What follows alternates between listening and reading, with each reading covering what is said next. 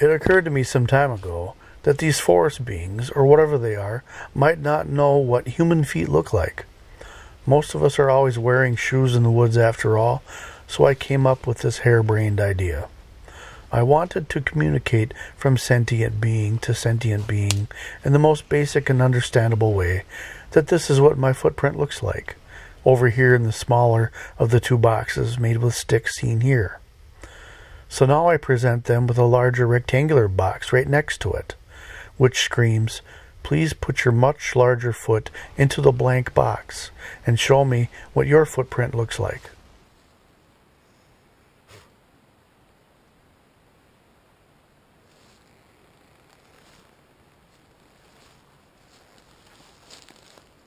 I'm making this video in advance of a follow-up that I almost have ready.